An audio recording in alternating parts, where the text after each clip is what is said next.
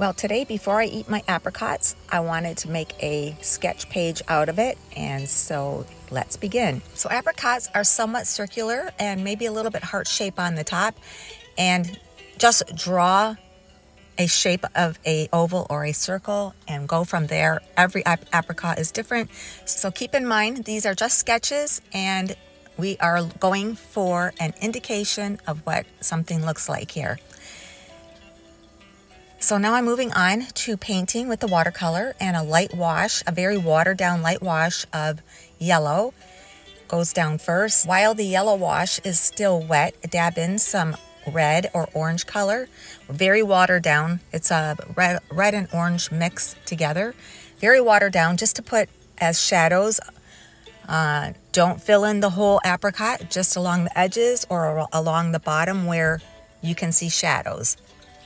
Beneath the apricot, I just take a mixture of colors that are left on my palette, mix it together, and I create a shadow out of that. I also have a bag of butternut squash chips, tortilla chips, and some hummus. So here, the hummus container is rectangular, another rectangular shape on the inside for the edging and also for the label on it. Draw in the wording and some shapes. Nothing has to be perfect, just whatever your eye sees as the main part of the label or the container is what you draw.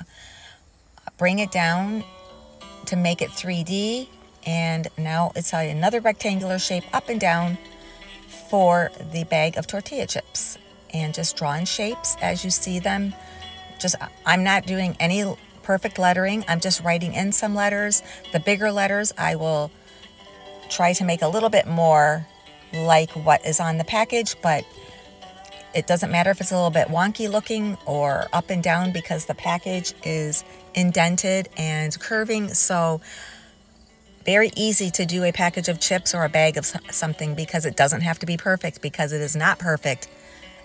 It is wobbly looking. So filling in some other lines here, and now I am starting to fill in the watercolor wash, and I wet the paper and dab in colors where you see the blues or the oranges.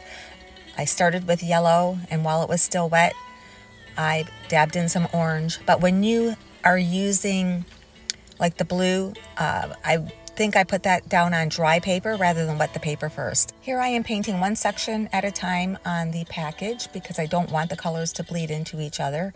On the smaller sections, like the tortilla chip that I'm painting right here, I am dabbing in some darker color as a shadow, and you can see I'm applying a light wash right now and then dabbing in some darker pigment so that it looks like it's waving and wobbly and it's not all solid. Continuing to fill in these sections with color, and I'm just applying the watercolor pigment to dry paper, and then I will be able to fill in smaller sections without it bleeding. So filling in the green, and it's really coming to life with each layer, and this should be applied dry because you don't want it to bleed to the dry paper. And adding in some shadows on the packaging where it's crumpled and indented,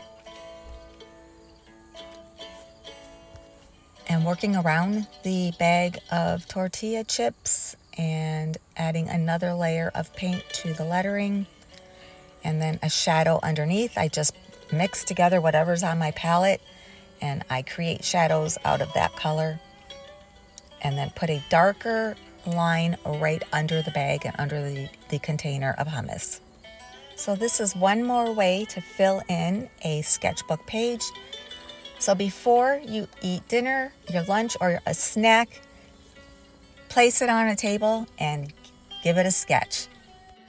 I thank all of you so much for watching, and I love you all, and I will see you in the next video.